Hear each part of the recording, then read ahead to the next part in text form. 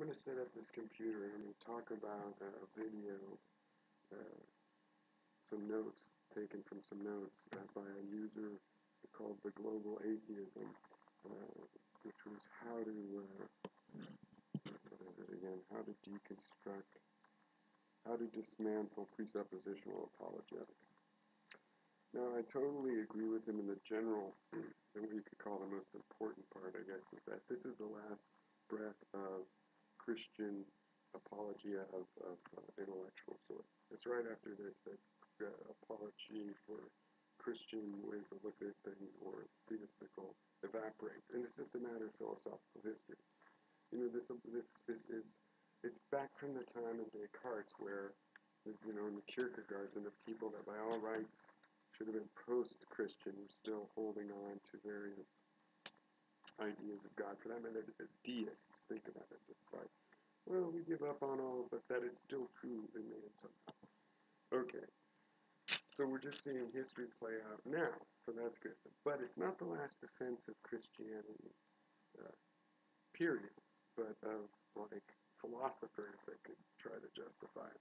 Okay, but the funny thing to me is that everybody gets it a little bit wrong, if not a lot wrong on the way. And the Global Atheism, you know, makes an interesting video, but still I would like to contrast my answer to his. I'm not as interested in comparing my answer to presuppositional kind of arguments directly, though I was thinking of making a video about that. Because it's to me, it's a done deal. This argument was had, you know, a couple hundred years ago.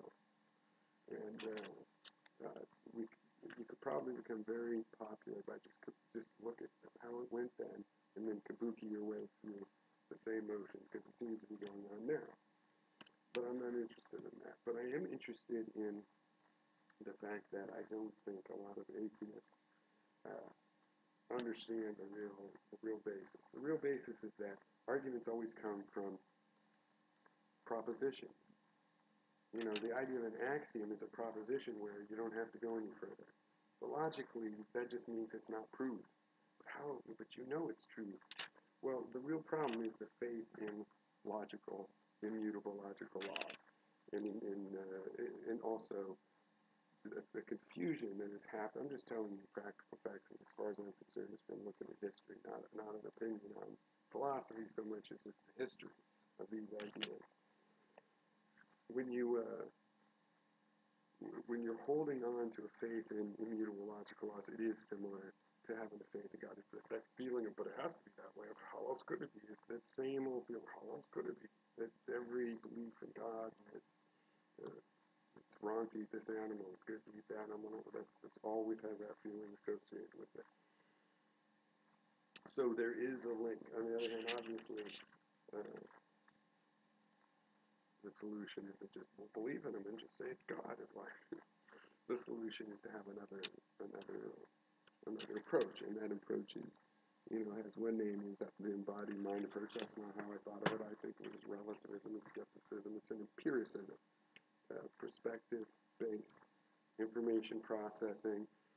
The embodied mind tends to place that in you know, the evolutionary. It sort of shows, like, it doesn't have to be perfect. It could be pretty good, you know. No bridge is perfect. What's it even mean, that stuff? You measure this against the life experiences that you have as a result of applying these ideas. And the idea that philosophy just got so separated from people's lives, well, that's because of the theism. That's what allowed that. Now the theism's gone, philosophy's got to come right back down to stand-up philosophy of how people live.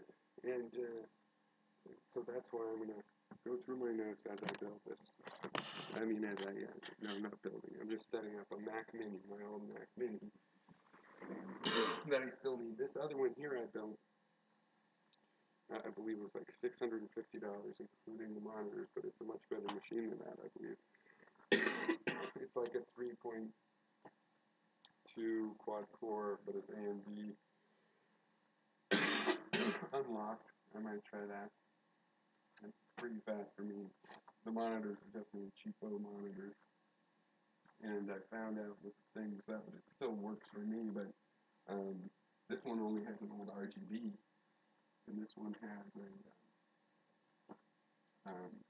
PBI, so I was surprised they didn't have more options then.